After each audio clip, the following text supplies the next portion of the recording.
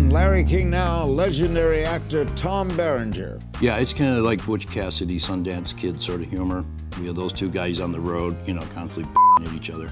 And a little bit like Nicholson and Randy Quaid in The Last Detail, that kind of humor. You think actors will soon be replaced by holograms? I think it's going towards that. I think that could happen. I mean, and you think about it, could they just steal Humphrey Bogart's image or John Wayne's and then create them again? Plus, these three guys come walking up to me. One was a grandfather, one was a son, and one was his son, grandson. 3 generations, and they were all like talking about Major League. It's all next on Larry King Now.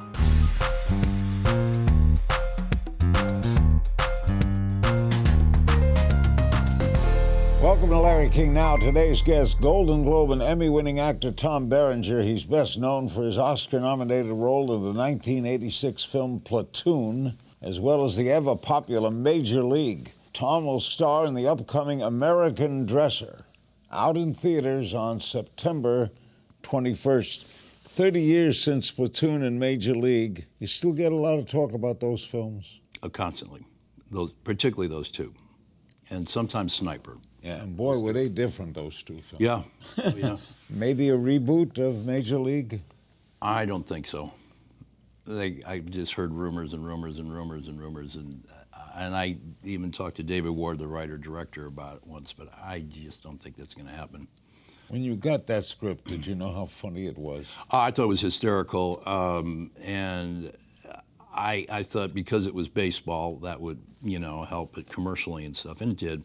But it's because baseball doesn't change much, and I did think it would be successful. And they released it on the opening day of baseball, which I thought was pretty cool. The following spring, and one kind of nice tribute out of all of them for that was I was in a coffee shop in Connecticut visiting my son, and I went out one morning just to have, you know, a little breakfast and coffee and read paper, and I'm in this coffee shop, and these 3 guys come walking up to me. One was a grandfather, one was a son, and one was his son, grandson. 3 generations, and they were all like talking about Major League. And the middle one, the son, had played a couple years with the Yankees too. So it was, I go, you know what? This is great, 3 generations. And I said, when I'm dead and all of you are, they'll still be watching this, yeah. Every time it comes on, you can't turn it off. It's too funny. Okay, American Dresser, tell me about it. 2 guys, best friends. They happen to both live on little different towns in Long Island. One is going a drinking problem and, you know, kind of post-war trauma. Also, his wife has passed away. And he's having problems with his daughter, his teenage daughter. And the other fella, his buddy, his old buddy from Vietnam, is got some physical problems.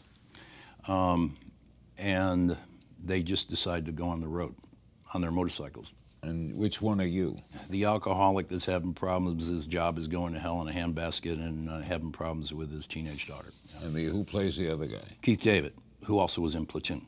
He was, yeah, he was King, the machine gunner, that actually gets de-roast out at the end. He's one guy you see leaving on the helicopter at before the last battle. What a movie that was. Yeah. Okay, your character rides a motorcycle across the country, right? Mm-hmm. Did you shoot it riding across the country? No, we shot up around Syracuse and the Finger Lakes area, and you know, picked up some shots riding through the orchards and whatnot there. And we did interiors, of course, but we then later had to go out there to South Dakota, and we picked up the Black Hills, downtown Sturgis, as well as the Badlands, which look like an entirely different state, and the prairie between the two. I said, let's shoot them different directions to change helmets, no helmet, you know, headband, no headband, to change T-shirts. And I said, it's like could be anywhere going through Nebraska or Iowa or that area, and you know, and then the other direction. Are you a biker? Somewhat, yeah. Like I like going places, and my wife bikes. And was this a fun shoot? Yes, it was. It's got a lot of humor in it. It does, huh? Yeah, it's kind of like Butch Cassidy, Sundance Kid sort of humor. You know, those 2 guys on the road, you know, constantly at each other, and a little bit like Nicholson and Randy Quaid in The Last Detail, that kind of humor. We're going to show a clip now of American Dresser with Tom Berenger. I see you got the bike out. Well, I thought she needed some attention. I wanted to take a ride. It's been way too long. Where you headed? East toward Montauk? Or the North Shore? The great Northwest, Master Sergeant. I'll come with you. I really think I need to do this one alone. Why did you take this part? It was the kind of the family element about it, too, that I liked. You're always working, aren't you?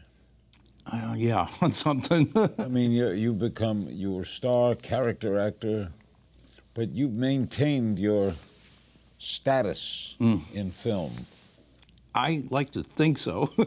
Any desire to go behind the camera? No.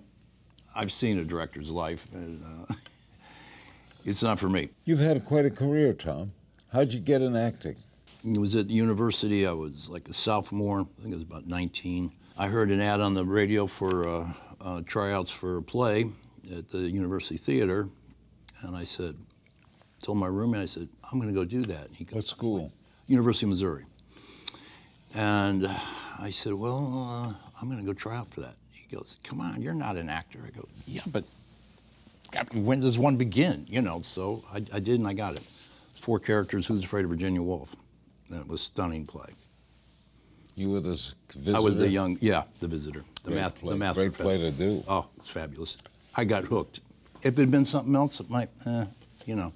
You once told Charlie Sheen to move out of Hollywood. I did. Yeah. You did, didn't you? Yes.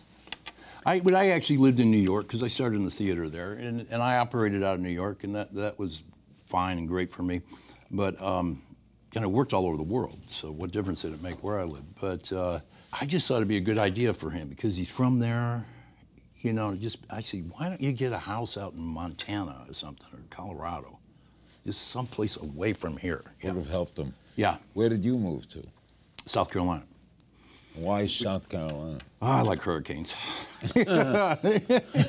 When we come back, Tom reflects on his long Hollywood career and reveals where he thinks the future of filmmaking is going. Stay with us on this edition of Larry King Now.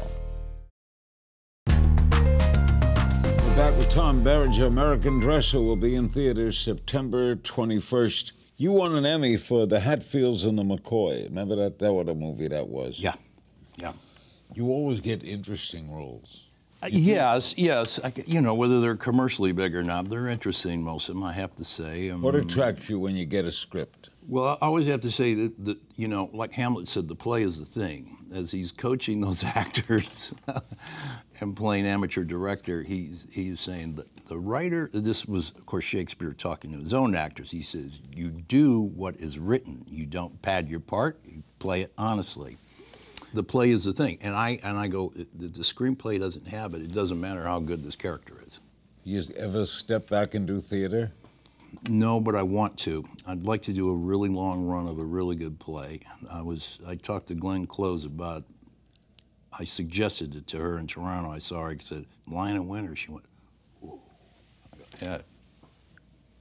I said, all the parts are great. Yeah. Yeah, it's not just those two, it's all of them. And I said, it's interesting. It's a comedy in 2 acts. It's called a comedy. Yeah. It is. Yeah. Yeah, it's funny. Anyone you really want to work with? Well, I worked with Glenn before twice, but I would like to do that again. Any director you really want to work with? I'd like to work with Oliver again.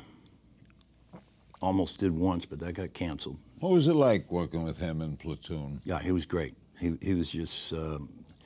He had to shoot it fast, but he was really brilliant with it. When we did scenes in the jungle, like it's the entire platoon in a combat scene in the jungle, the second battle of the movie, and with the French church in the rain, and we finally get out on choppers, and Elias gets killed.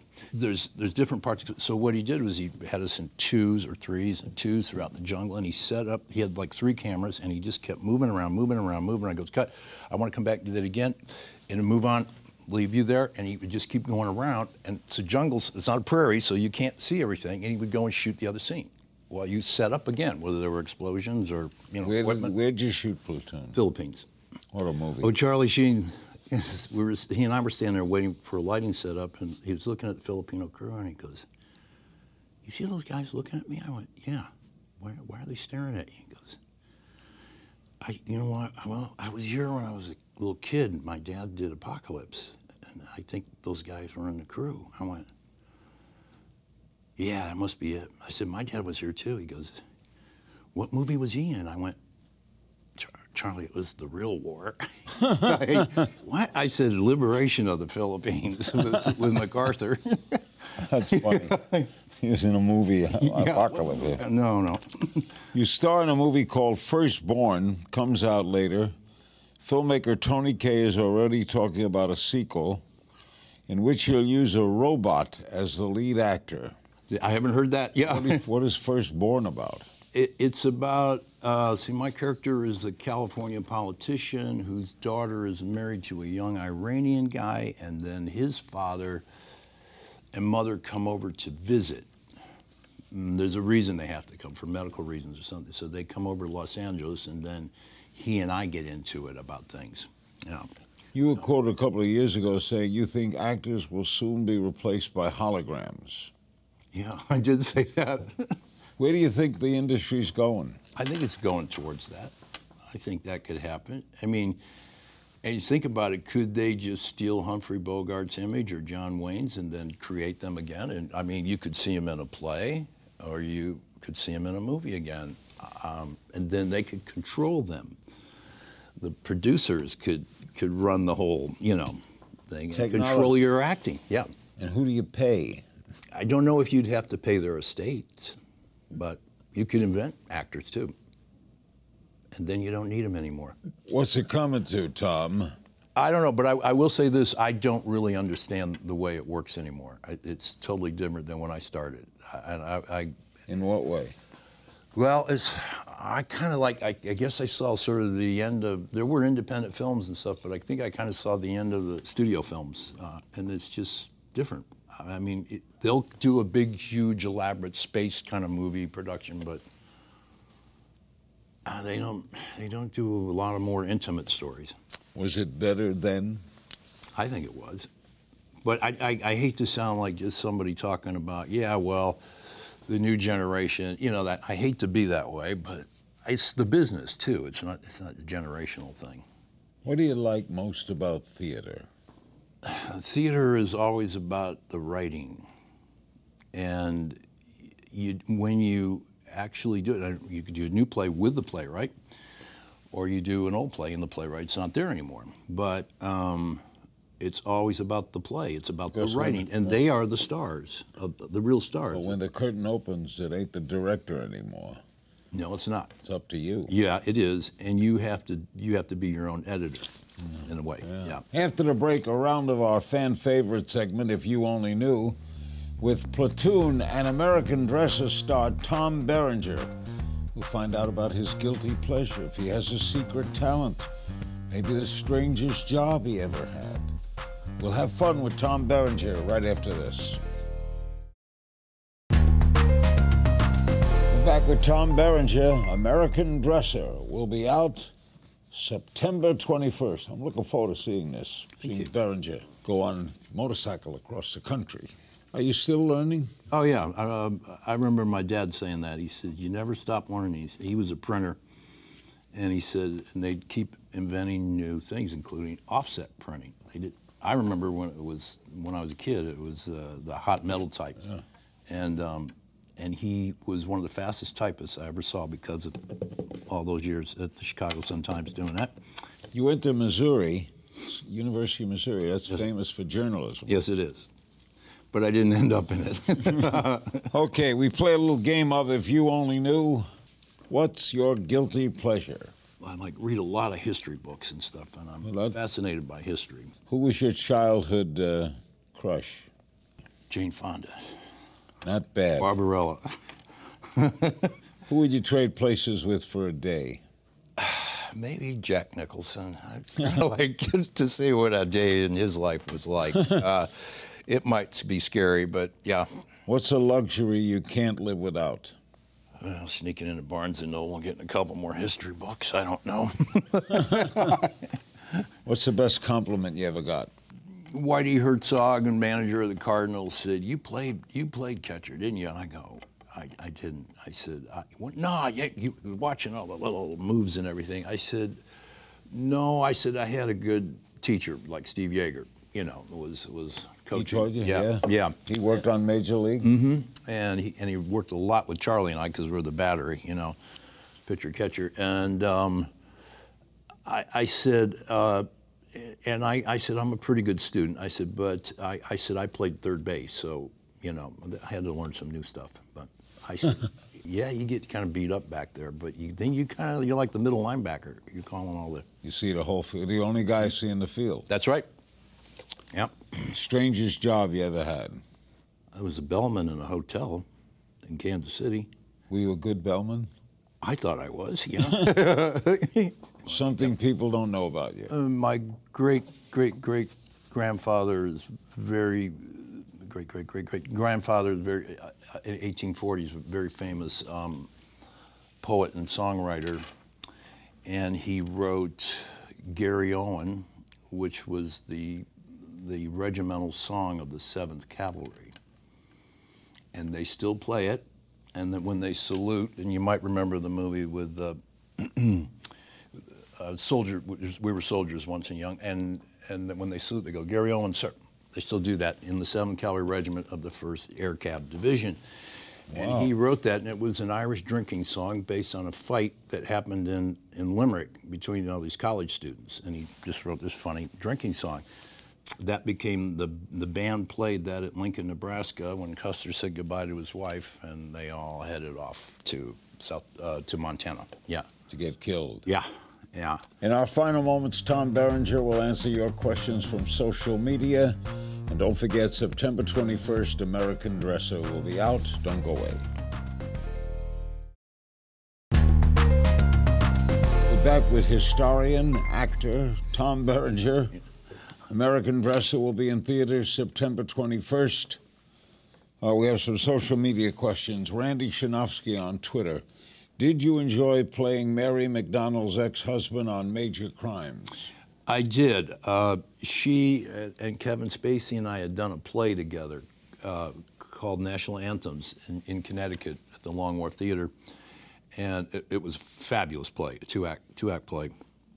Very funny play that turns dark in the second act. And she was phenomenal, and Kevin was phenomenal, and I guess I was, because there's only 3 of us, and the play, the writing was phenomenal. Shame about Kevin. Yeah, yeah. Do you have any preference between television and film, or is it all the same now? I'm glad that we did the miniseries of Hatfields and McCoys because it was, I saw a screen, it was 5.5 hours long. They put the whole thing together, and we all were there, all the actors and stuff. They showed it in the Aero Theater in Santa Monica, and we watched it, and it was phenomenal seeing it like in 5 hours. It was like going to The Godfather. That was 4, I think, an intermission. Wow. KP Music on 23 on Twitter. Who was the best baseball player on the set of Major League? Pete Vukovich. Wow. Was actually playing a character, the Yankee first baseman. Yeah. Of the actors. Of the actors. I'd say it's a toss-up between Charlie, who was a really good pitcher, and I have to say, like the first 10 pitches he threw to me on the very first day he ever did this, not in the movie. And he threw 10 pitches, and 9 of them were all on the edges of the strike zone, right? And 1 was a little outside. Really? So Charlie and Dennis Haysbert was pretty good. Yeah. Michael James Boyce on Twitter. What do you think of the remakes and retreads of classic movies? I don't like them. And I have a scary feeling like maybe I'll be dead then, but like they'll do On the Waterfront and Casablanca, my 2 favorite movies, they'll remake those with somebody, and it makes me ill to think about it.